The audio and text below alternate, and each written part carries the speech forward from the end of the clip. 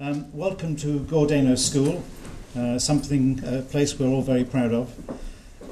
Tonight I've got I'm deputising, in fact, for Councillor Nigel Ashton, the leader of North Somerset Council, who can't be here.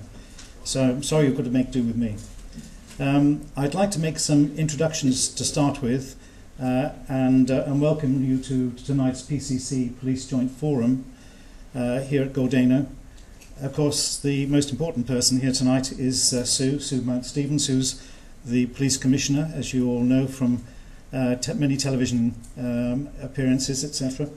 She's also attended with Chief Superintendent Daimon Tilley, who's also the area commander in this area.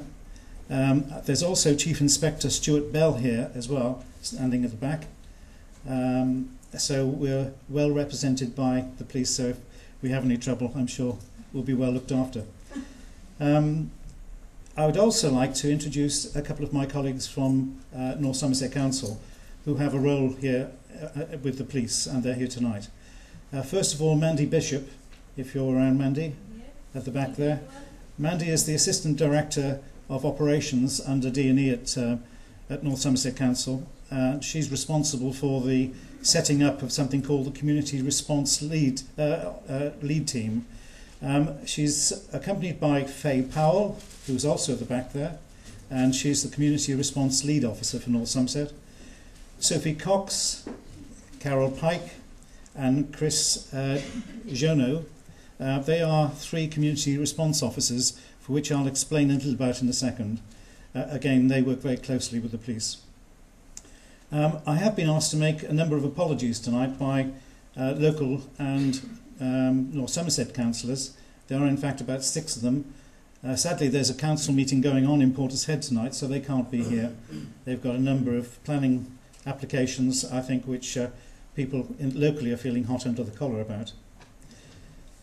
We're lucky, in a sense, anyone that is here from Portishead. We live in a beautiful place. I think everybody would agree. It's a growing town. In fact, it's estimated that it's the fastest growing town growing in the UK, certainly in the southwest.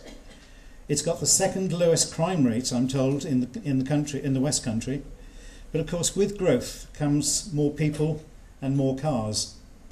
Our problems are not just about inconsiderate, but it's also about speeding motorists. And I read in the paper and hear from the last PACT meeting that speeding is what's really bugging and annoying most people here tonight.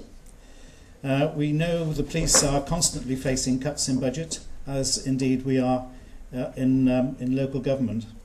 At North Somerset Council, we've actually set up something called a community response team to work with PCSOs to resolve community issues, and such as, for instance, illegal and inconsiderate parking, antisocial behaviour, etc.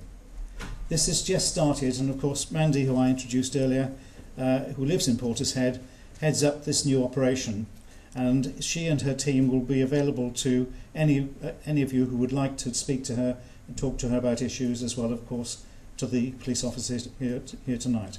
So that's really all I've got to say, other than the fact that I omitted to mention the chairman, Councillor Charles Cave of North Somerset Council, who's come here tonight, and I'm delighted to see you, Charles. Welcome, and his good lady, of course.